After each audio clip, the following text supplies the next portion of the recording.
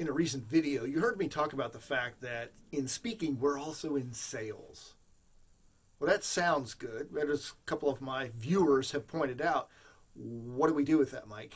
How do we take that information? How do we become better salespeople? Well, that's the purpose of this video and the 4 that follow. What you're about to discover is a formula that I picked up from my coach, Craig Valentine. Craig is not only a world-class speaker, he's a world-class salesman. This formula is designed to help you appeal to all personality types in your audience. One of the biggest challenges we have is we don't get to sit down with everybody one-to-one and discover what they're about, what their goals are, what their objectives. In our speeches, we have to, as much as possible, appeal to every personality type. And that's what this formula will help you do. The formula is called EDGE, E-D-G-E.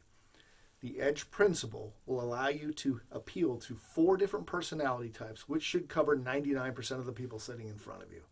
That's what you're going to pick up in the next 4 videos. Tomorrow, we'll start with the first E in EDGE, esteem. See you then.